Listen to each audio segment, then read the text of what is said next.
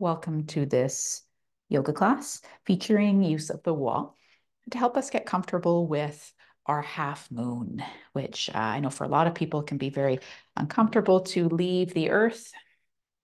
And if we have something there behind us, fairly close behind us, sometimes we feel more comfortable exploring and experimenting. So that's where we're headed today. But first, we need to warm the body. So let's take the right toes off the earth and then lift the leg and just make some circles with the hip. Hands could be on the pelvis here. And reverse. It's mobility work. Turn this into a tree where that sole of foot comes to the shin or inner thigh, just never on the knee. Arms reach. And maybe you rotate toward lead leg. Maybe it's a little too early for that. Maybe you stay still. Come back to center. Opposite side. I like to inhale center and exhale opposite way. And this is where, one more time, you could be hanging on to the wall. Back to center, release that foot. Pause in Tadasana. Sense what it's like to have both feet on the earth. If one sole of foot feels different than the other, pull up through the kneecaps, a sense of lift, pressing evenly through the feet. Shoulders rolled back. Hands just at your sides, not necessarily behind or in front, just right at your sides. And then come onto the left toes and lift the leg. Notice if you kind of leaned like I did. Zip up through the standing leg as best you're able.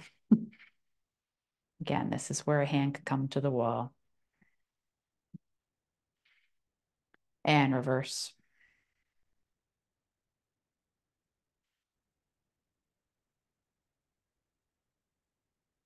Take that leg out, lengthen it, and then sole of foot to that opposite shin. Press that standing leg almost like in toward midline. Hug outer thigh in.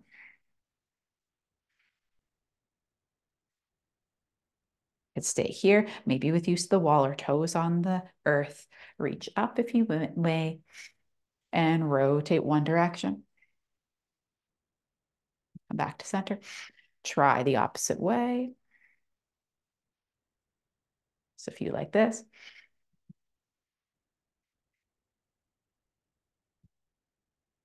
All spine, inhale. Exhale one more time to opposite side. And then back through center, feet side by each. Let's turn toward the left if your mat is long ways like me. And that hand closest to the wall can come to it if you wish. And this is more, you'll see this, and runners do this a lot, leg swings here. So not so much yoga, but mobility. Just swing that leg. Again, that zip up feeling through the other leg. And then bend the knee and send the leg back in space. Flex the foot, bring it forward. Bend the knee, send it back in space. Flex, come forward. Just warming ourselves up for half moon. And reverse this bicycle knee comes forward with it bent. Lengthen the leg, flex the foot, send the leg back. And if you don't need the wall, great. But this is mobility, so we are using it as a support. Last time here, bring the leg back and allow the foot to land. Bend lead knee, adjust your stance as you need, kind of a short stance here just for warrior one. Arms can reach. And from here, inhale, lengthen the lead leg. And exhale, pour yourself forward.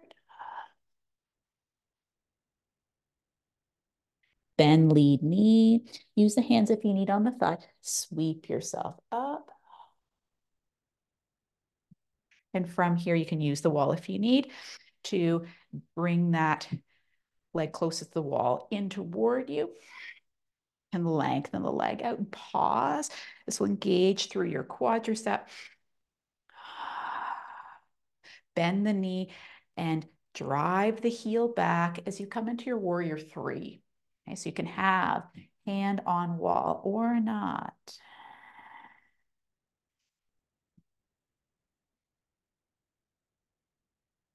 Roll those shoulders back slightly, head in line with spine.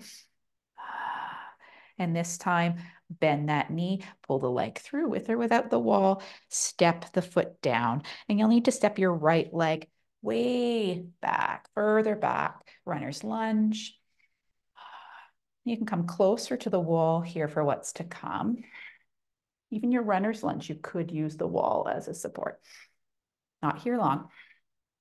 More inhale and exhale to open up into warrior two, back toward the wall.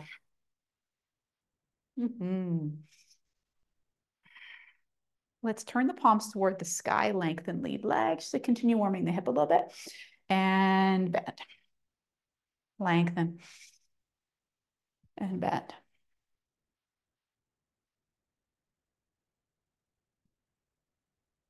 More time, reach, hands up and back on a diagonal, lengthen lead leg.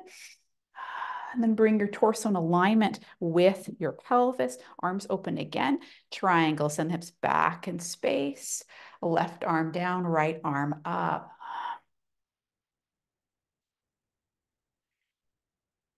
Right, not like knee to grip through the toes. And that wall's just behind you, just to give you a sense of length and yeah. And bend the lead leg, come into a side angle. Maybe the opposite arm comes over the ear. And this is where we'll move into our half moon from here. So adjust as you need, pop the back toes off the earth and lift to stack the hips. Arms directly out from the shoulder if able. The pelvis might be on the wall a little bit. Your booty might be on the wall. Micro bend that supporting leg. And you could just stay here the entire time. Or if you'd like, your knees nice and healthy, you feel like it's nice and stable, stabilize, your muscles are good. Bend, lead, knee, sweep that left arm up, come into exalted, and then back, flow in and out of half moon. I think I need to adjust a little bit here. There we go. Sweep out, exalted, and back in. With or without the wall here, out and in. Lead knee needs to track in line with the second and third toe.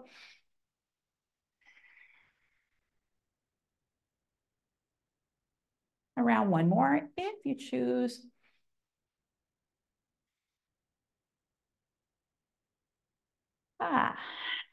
And pause in the half moon. And rebend lead knee so that you can sweep that left arm up again. And we'll switch so that, for a left arm, I'll come in front of the face. That right arm sweeps up as you turn or pivot on the toes so that your right foot now leads. From here, step forward and take those leg swings. So that arm, that's hand closest to the wall can come to the wall, adjust if you need space, and sweep the leg forward and back. The tall spine.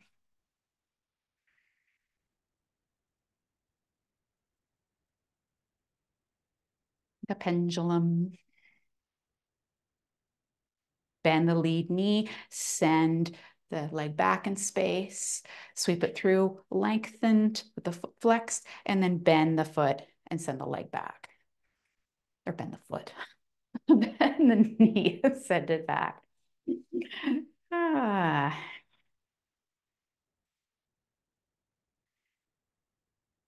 It's funny, sometimes the things we end up saying. And pull that knee back through, lengthen the leg, flex through the foot, pendulum the leg back, bend the knee, flex through the knee. And I was like, did I do it again? Pendulum the leg back. So if you like this. I treat these videos like I do in class. You can't, when you're live, you can't redo it. So unless it's really bad, I still put these videos out there. One more. Leg comes back behind you. Let it land. Arms reach up as you lengthen lead leg and pour your body forward. That lead hip will pull back into its socket a little bit. Rebend lead knee as you come again into the warrior one. Pause here. And with or without the wall, hand could come to it as you pull that leg closest to the wall. Long. Again, quad engaged. Try, unlike me, I was doing it, leaning back. Try to keep the shoulders in line with the hip socket. More inhale here. And then exhale, plant that foot and send that opposite leg, that left leg further back behind you. Adjust, shimmy so that you're in the lunge. Nice long lunge here.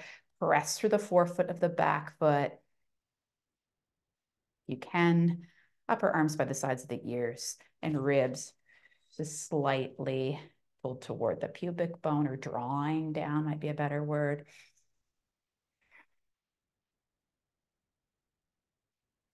One more breath. And open up into warrior two. Adjust again as you need. That's where it's a little bit tricky. And then reach those arms up as the lead leg lengthens and bend. You like this.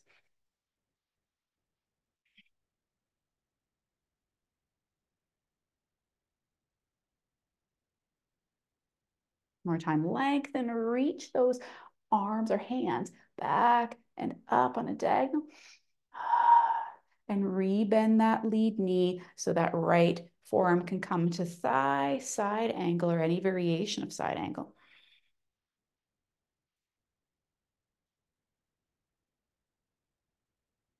Come tall once more. Lengthen lead legs and hips back in space, and take your triangle.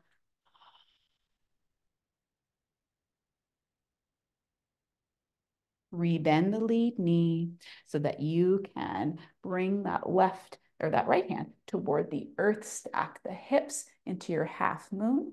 Adjust as you need to see where you need to land, how far away from the wall, how close you want it to your body.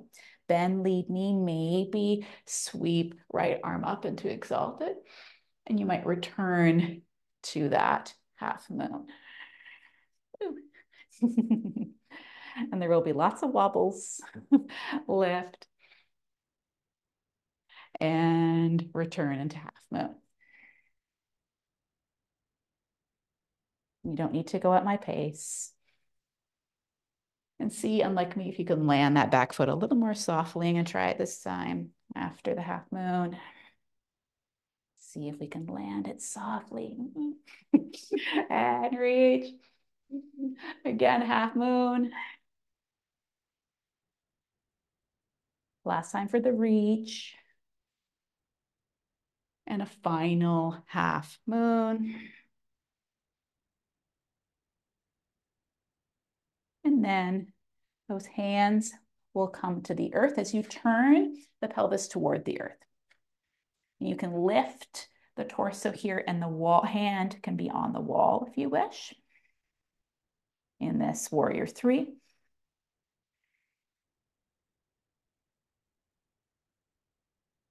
And then lift up tall to stand.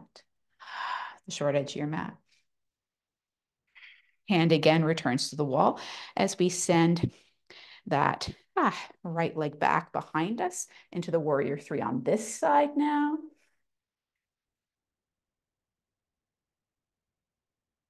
And lift ourselves tall. Bring the leg through again, just like before. And then we'll turn this into a tree. Bring the sole of that foot closest to the wall to the inseam of the shin. And you might use the wall here. Notice also if your balance is better the second time through after practicing some other poses.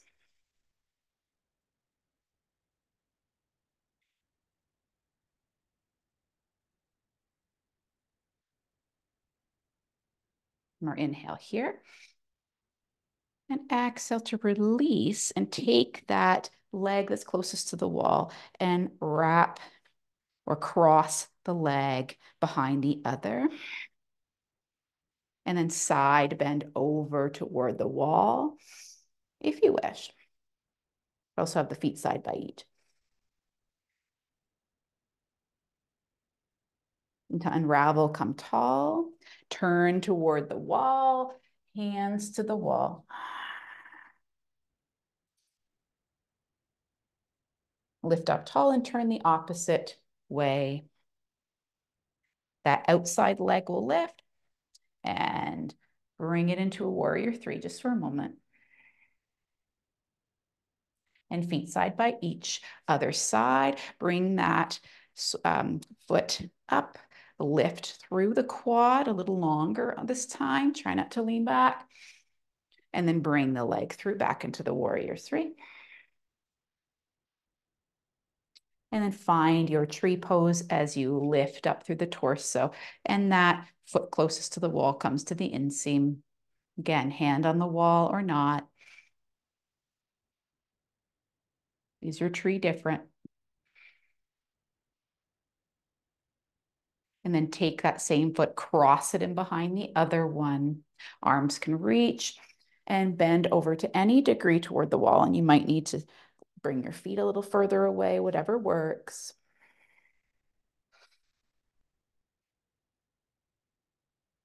Inhale and exhale to turn toward the wall. Slide the hands all the way down.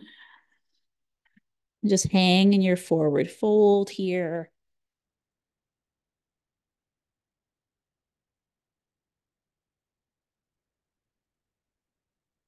And lower yourself to the mat. And you'll be facing the wall. So you would have landed like this. And from here, you could scooch close to the wall so that you can bring your legs, your feet to plant.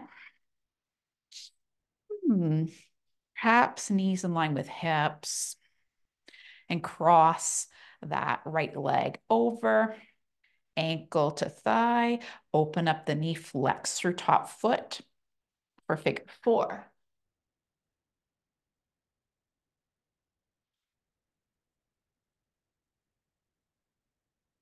And always scooch the bottom closer to the wall if that serves you better.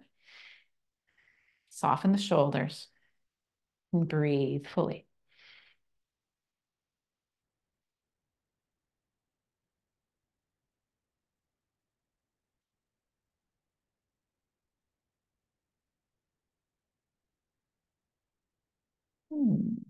Uncross that leg.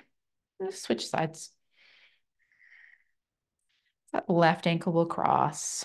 Again, always flex the knee, very important, or flex the ankle rather, to protect the knee.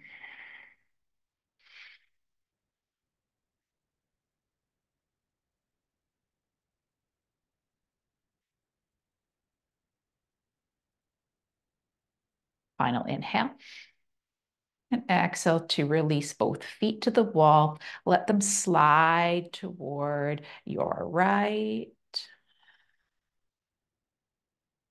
You can adjust as you need if you don't like the feet on the wall, if you'd rather have your hips a little shifted further toward the left.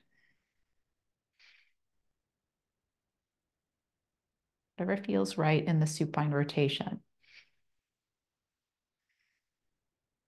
No effort here.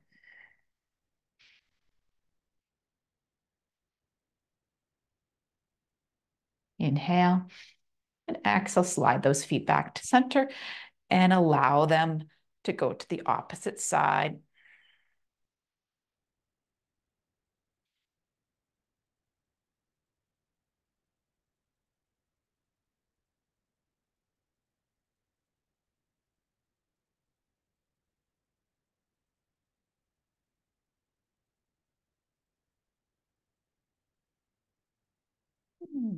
And legs can come back up the wall. Adjust as you need. And then heel, toe, the feet nice and wide into this frog pose. If you don't like frog, the feet, you could scoot yourself closer to the wall first, and feet could go wide into a wide forward fold, or even feet together. I like a bolster for that one though, with the feet on the wall. Bolster underneath the hips. How about exploring your practice over time? It'll become easier to, well, you'll know all your options and you can choose whatever works for you more readily.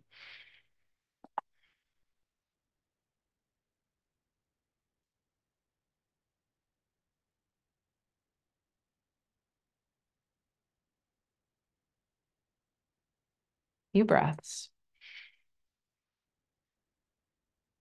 And heel, toe, the feet back to that hip distance.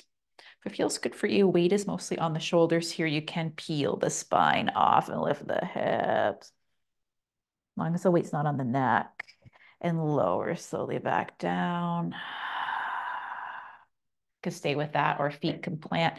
Scoot yourself as you need away from the wall so feet are on the earth. And lift up into a bridge. I'll turn to the side just so you can see better.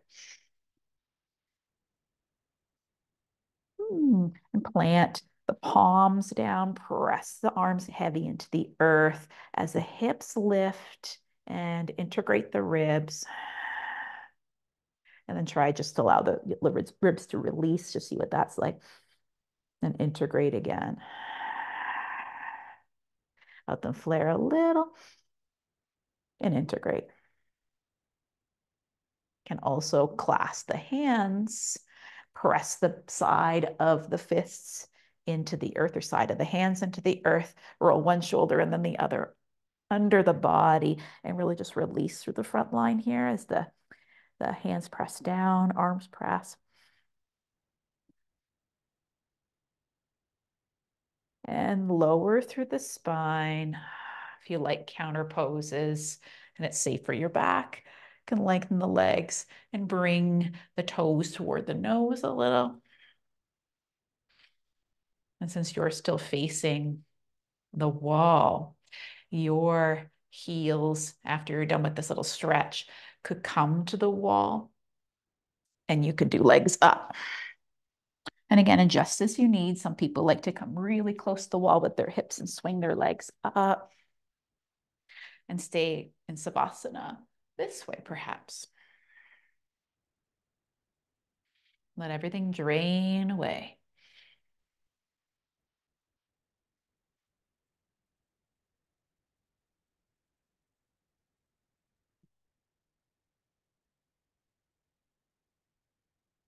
About 10 breaths.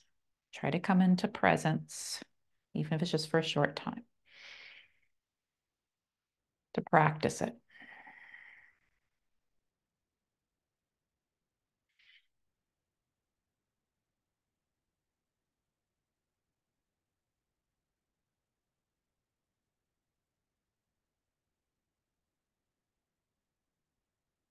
If it helps you focus, your mind's really distracted, maybe you count the breaths.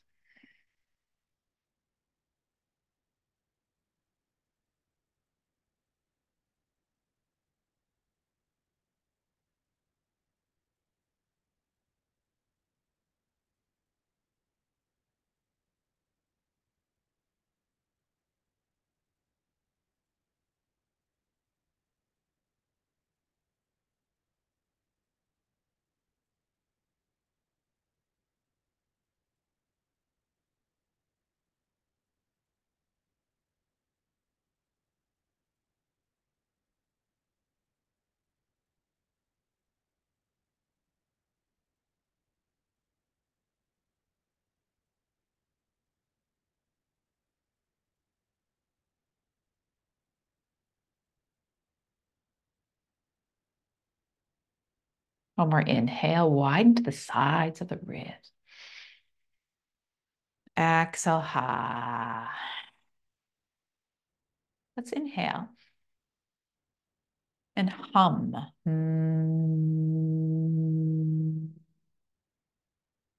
Again, inhale through the nose and hum out the mouth.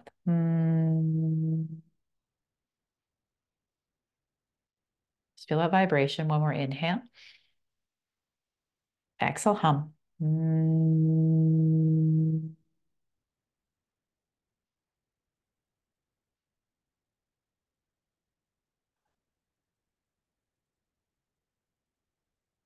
Notice how you feel as you start to maybe wiggle the feet side to side or make circles with the ankles. Reverse. You might need to move away from the wall a little bit. So you can just scooch so that the feet can come onto the wall, and you might slide one foot up and then the other to feel through the soles.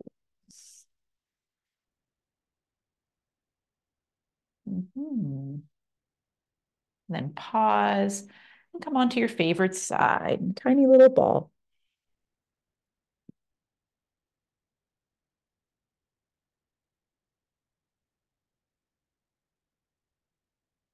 And on an exhale, or when empty, press yourself up to seated with your back against the wall, if you wish.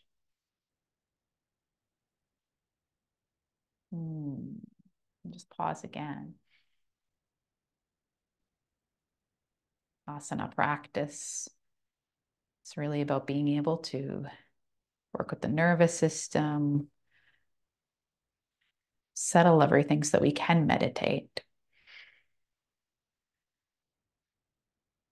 Maybe regain some perspective. Reach those arms up as you look up. And bring the hands to the forehead. May our thoughts come from our hearts. Hands down to the throat and the mouth. May our words be kind and compassionate. And hands down to the heart, where compassion lies. Thank you for practicing with me today. Sat Nam.